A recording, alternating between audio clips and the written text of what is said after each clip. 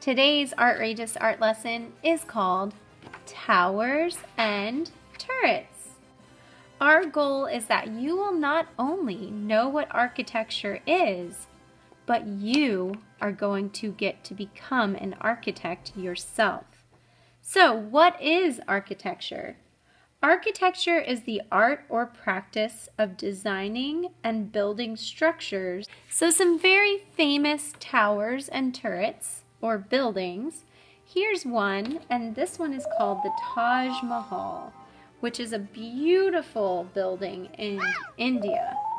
There's also another one in Moscow, Russia, which I absolutely love, called St. Basil's Cathedral. These buildings all have very, very, very tall towers, and these kind of Hershey Kiss shaped structures at the top are called turrets.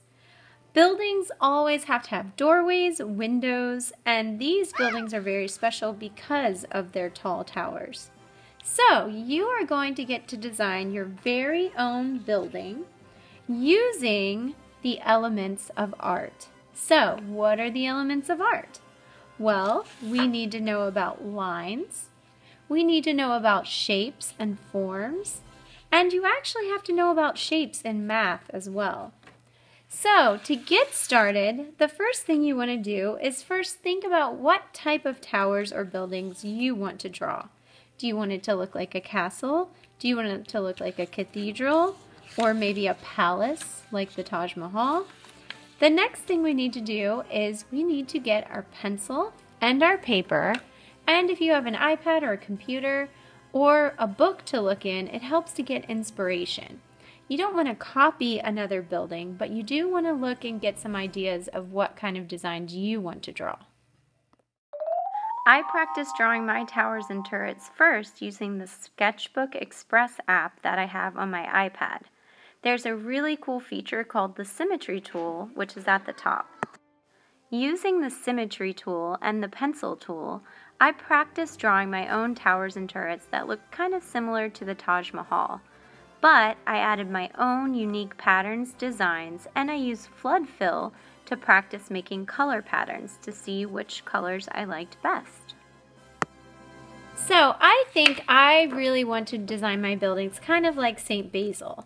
So, on my paper, we're going to use a 9x12 piece of white paper and a pencil. Since my towers are very, very tall, I'm going to turn my paper portrait. If you want more towers, or if you want your towers to look kind of like the Taj Mahal, you would probably want to turn your paper landscape style. So it's up to you what direction you want your paper to be in. But the first thing you do is always the same. You pick up your pencil and you write your name and teacher's code. Now on the other side, I like to, even though we're just designing a building, I like to start with a ruler and I like to draw a horizon line. The horizon line basically separates the ground from the sky. So I'm going to draw that line at the bottom because I want my towers to be very tall.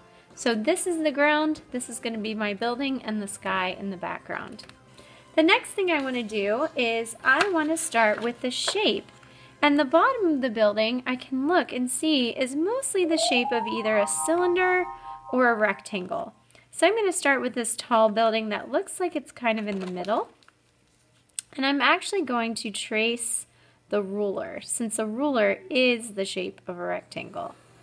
So I'm going to make sure I draw a nice, straight, vertical line. And now I've created the shape, a geometric shape called a rectangle. Now, if I look at the tower, I can see the top of the tower is another shape called a triangle. So I'm going to measure half of this. It's about 1 inch.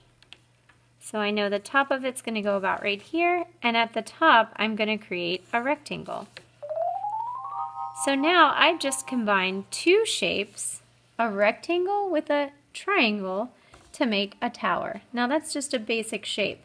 I can see some other really cool designs, kind of like a half circle or a cone at the top. So I'm going to add some more designs at the top of my building as well. Now, my next building can either overlap. It looks like this one, this building is actually in front of the other one. So this building can actually overlap the other one, which can make it look very interesting. And I'm going to make it a little bit wider. So this is going to be a short, wide rectangle. This rectangle also has the curved turret at the top, which I think kind of looks like a Hershey Kiss. So if you've never drawn that, if you start off drawing light with your pencil, kind of an oval or a half shape, then you can make the top of it kind of pointy.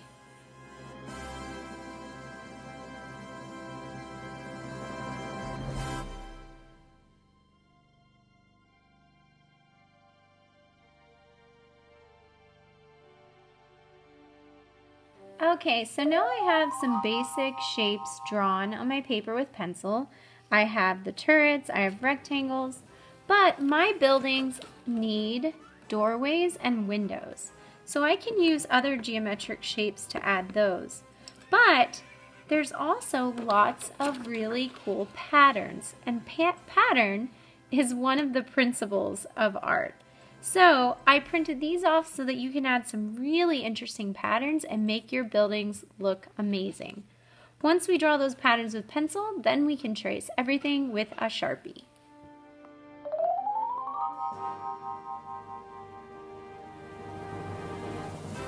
Now I'm finished tracing my buildings. They look so awesome with Sharpie.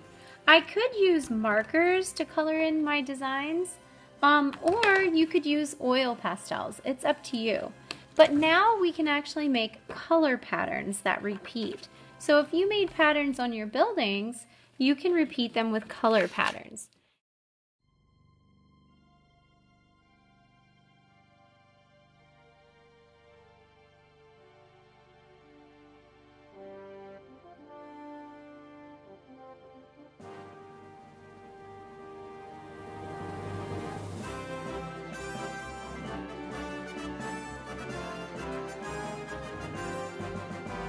Wow, all those color patterns look absolutely awesome.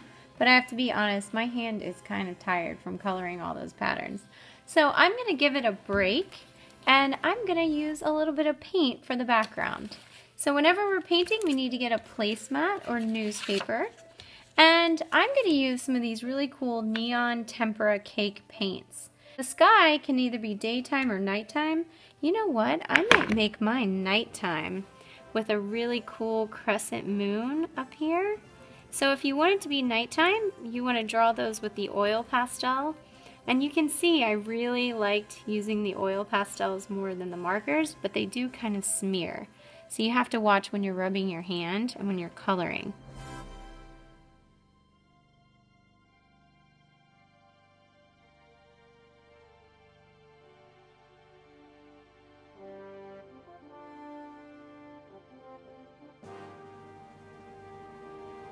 Wow, my towers look awesome. I think I'm going to call this one Rainbow Castle because I did so many different colors. And the oil pastels are cool because there's a gold and a silver oil pastel. So since this is wet, I'm going to put this beauty on the drying rack. I think I have my name on the back, yes.